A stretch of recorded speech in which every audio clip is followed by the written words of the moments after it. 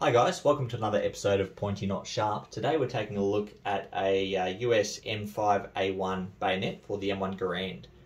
Now this example we have here is actually Korean. The scabbard is US, so partially correct. But these bayonets were made by a number of different countries, and there's quite a few different variations out there. But yeah, this one's Korean. Now, the US made three different versions of this. They had the M5, the M5-1, and the M5A1. This is pretty much an M5A1 here, but obviously the Korean version with one or two slight differences. Now, the US ones were made by a couple of different countries. They're made by Aerial Cutlery Company, Columbus Millpar and Manufacturing Company, the Imperial Knife Company, the Jones and Dickinson Tool Company, and Utica Cutlery. Now, the other versions of this that were made, this one is Korean. I don't know who manufactured these, but the Yanks supplied the Koreans with a stack of M1 Garands without bayonets, so they had to make their own. And they didn't do too badly. The quality's not quite up to the same standard as what you find in the US ones. And the plastic in the grips is a bit thinner. Other than that, they're pretty much the same. The Danes also got a few. Theirs were called the M62 because they got it in 1962, so a model of 1962. Go figure. And they were made in Germany by E&F Horster and Karl Icahn Waffen Fabrics. Theirs have quite a unique scabbard and look, and I tried to get one for this video, but unfortunately I wasn't able to get my hands on it. It's a shame. I really wanted to get that one. The Turks also copied these. There's a they're absolute crap. They're up to the same standard as the rest of their stuff was back then. And they also sort of fabricated other bayonets into this similar kind of pattern. Again, absolute crap. But we'll get into those in a minute. So the M5A1 bayonet, or originally the M5, was made for the M1 Garand in 1953. Now, that's obviously in the middle of the Korean War, and that was in response to issues that US soldiers were having with their existing M1 bayonets. So the M1 obviously being what the Yanks used in World War II, very well liked, very, very iconic. You see it in all the movies. However, the issue with that is wearing big mittens in the cold weather in Korea, because it snows there in the winter and gets quite chilly. Soldiers weren't able to get their bayonets out of their scabbards. So with the M1s, you have to depress your button to disconnect two locking lugs that go into the scabbard. And when you're wearing giant mittens, soldiers weren't able to do that. So they weren't able to use their bayonets. Even as a combat knife or a utility knife, they were struggling. And there were a lot of complaints about it. So as a result, these were designed in '53. Manufacturing started immediately, and they started pumping them out quick smart as the M5 bayonet. So I'll pull it out, we'll have a look. As you can see, it's modelled after the M4 bayonet, which I believe itself was modelled after the M3 fighting knife. So very, very iconic and popular design or blade profile. It went on to be copied with the M6 and the M7, both fantastic bayonets. I'm trying to get an M6 at the moment.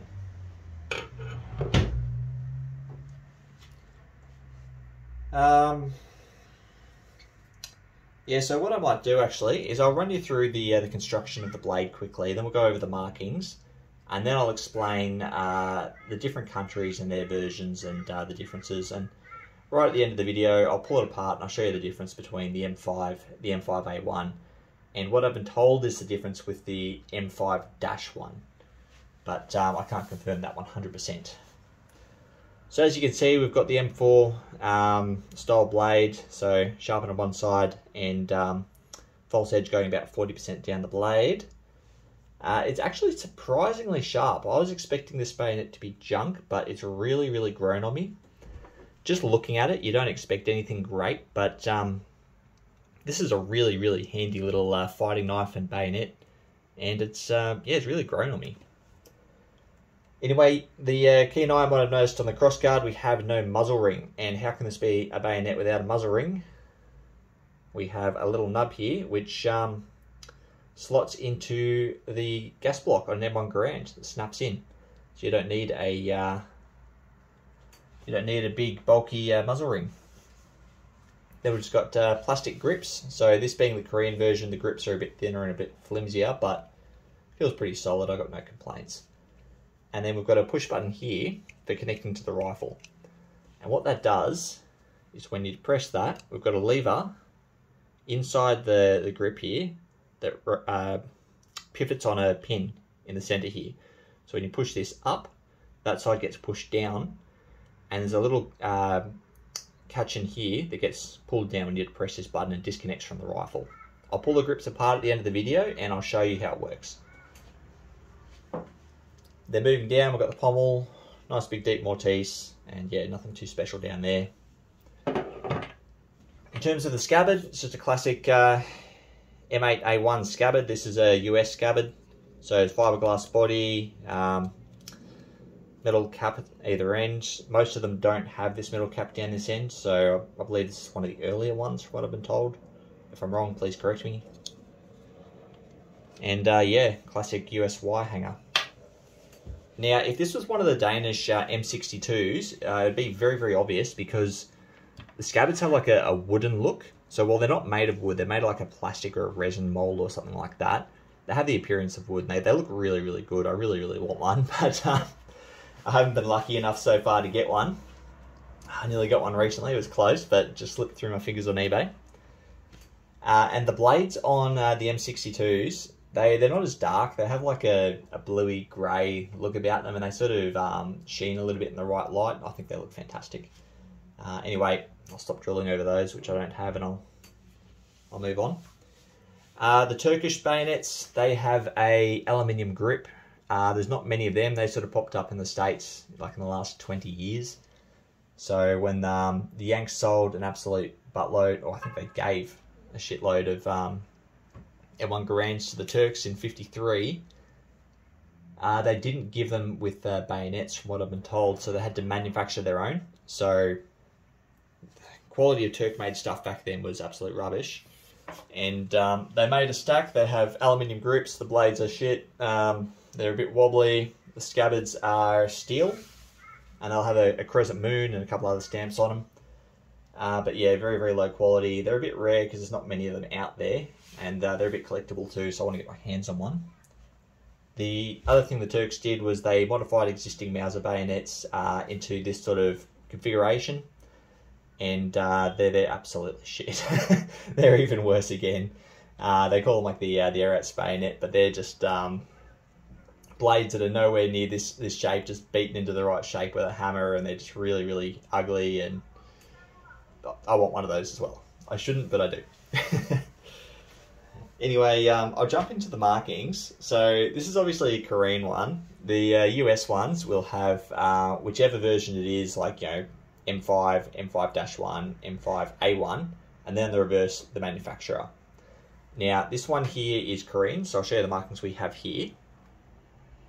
This is a M5A1, as all the Koreans were. And you know it's Korean because it's got the prefix letter K, so K-M5A1.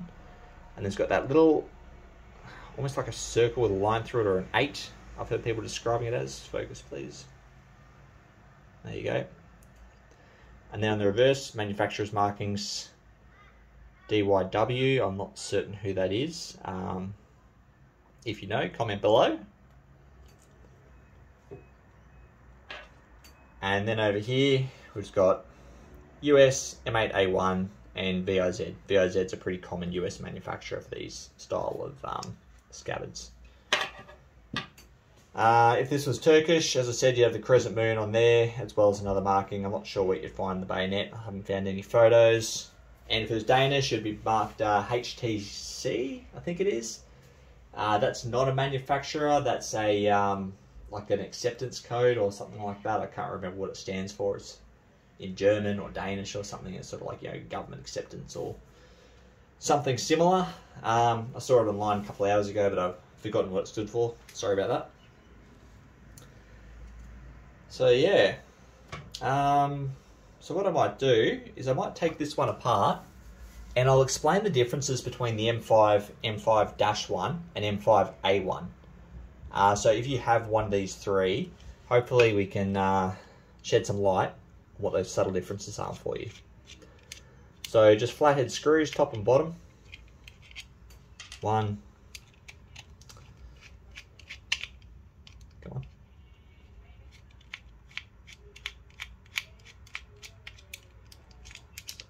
And two. They just pop right off. Now, you can see that mechanism I was talking about before.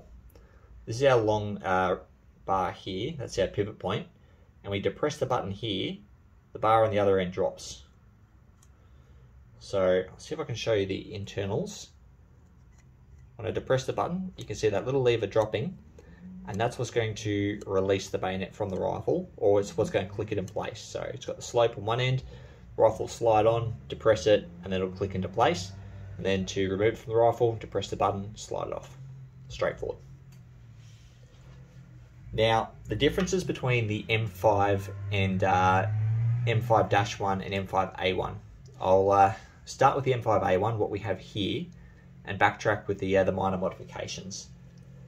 So the original M5 had a smaller button, and this little pin here, sorry, this little hole here, which you can see is an oval hole with a pin in the middle, was a circular hole with a pin in the middle. And there were some issues with rotating it. It was getting stuck, it was wearing, it wasn't very strong or something similar. So when they converted it across to the M5A1, that's the modification that they made. And that's the reason it's called the M5A1.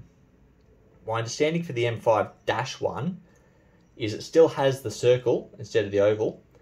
However, this button is a bit bigger, the same size as what we have here, where the M5 has a slightly smaller button, and it was made a little bit bigger and a little bit more pronounced, so it could be used more effectively when wearing mittens. So, I can't confirm that bit. The source wasn't the best, but I can definitely confirm the M5A1 having that oval hole as the reason for the modification. Anyway, guys, if I can get my hands on the others, like the Danish or the Turks, I'll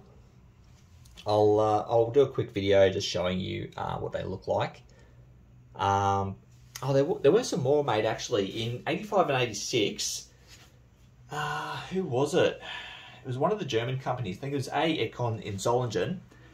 They had a contract with Haiti, or Haiti, how you pronounce it, African nation. Now, the versions they made had like a really plum blue, so like sort of a reddy plum colour blade. There weren't too many of those made. Now, they sent the first few straight over to the purchaser, but then the order got cancelled for various political reasons, and the rest got sold commercially on the commercial market. So you do see them floating around. If you see one with a plum red blade, that's what you found. Let me know, I want one.